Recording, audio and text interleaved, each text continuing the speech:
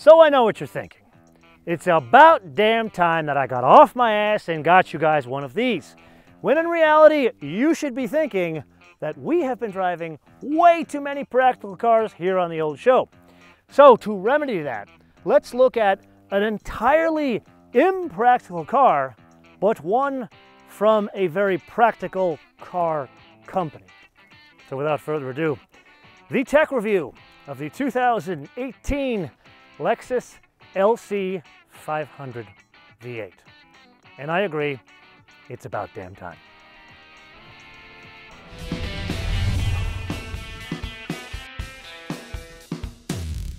Now you may be experiencing a bit of deja vu because we have seen this engine before. As a matter of fact, we drove it with Yaguchi-san at Monticello Motor Club in the RCF. So that means it's a 5-liter V8 with 471 horsepower coming in at 7,100 RPM and 398 pounds of torque. Comes in at a relatively aggressive 4,800 RPM. 12.3 to 1 compression ratio. It sends the power only to the rear wheels via a 10-speed automatic. Now before we press on, there is a party trick that you may remember from this engine in that it doesn't do the usual cylinder deactivation, which is something we see in 8 cylinders and even 6s nowadays. Instead, this switches cycle types. So under load, it runs in an auto cycle, and when it's on the highway, say looking for more efficiency, it can switch to Atkinson cycle. So the interior design absolutely cashes the checks that the exterior design writes. And with that, Santa Maria, Madre de Dios, let a little design nerd fall out of my pocket. This is familiar if you've been in another Lexus as of late, but you know, unlike Mercedes, where they debut an interior design in, say, the S-Class, and then it cascades down to the C-Class, almost unchanged, and BMW, same thing, 7 Series to the 5 Series. Here, there's some playful bits, like this from the LFA, or the IP from the new LS500 we recently drove. However, the rest of it is unique, and I love when car manufacturers take bold design and separate out the different cars by not carbon copying the interiors. And here, it's called a drape.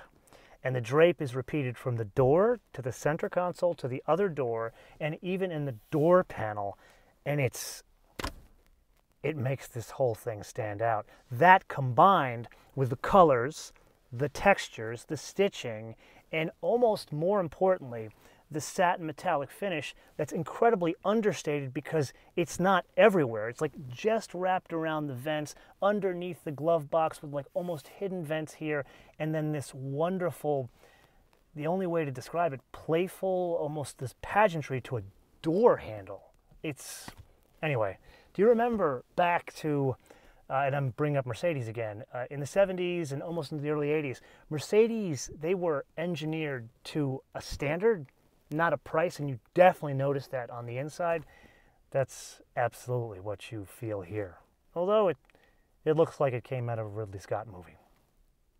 And now moving on to driving dynamics, the front is a multi-link setup. The rear, guess what? Also a multi-link setup. The brakes, they vary from front to rear. In the front, it's a 15.7-inch diameter rotor with 6 piston calipers. In the rear, it's a 14.1-inch diameter rotor with 4 piston calipers.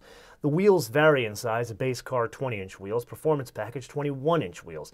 The wheelbase, not exactly a small car here. It's 113 inches with 187.4-inch overall length. Coefficient of drag, there has been some work in a wind tunnel, is 0.33. Now we're going to spend some time talking about how all that comes to pass in the full first drive review, as well as the optional rear wheel steer system which this car is fitted with. Now there is one more piece of rather important business that you and I need to cover, and that is the fact that she is no lightweight. This is a 2-seat luxury sport GT, 4,280 pounds. You and I are going to determine how that works in the full first drive review, so make sure you come back for that. In the interim, I want to leave you with a question.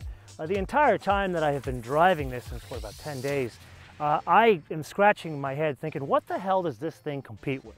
Because there's the obvious that's always burned on my brain, which you and I spend a lot of time talking about on the show. But I feel this segment, basically what this thing costs, and the general concept of 2-seat power, and from a company like this is a growing segment, almost like it's growing faster than the mid-size car segment, like there's more options on offer. Anyway, let me know what you think is a direct competitor to this and why. Let me know in the comments below or via our social media, MotoManTV on Word, MotoManTV on Word, Facebook, Twitter, and Instagram. And until I see you next time in the full first drive review of the 2018 Lexus LC500, bis später.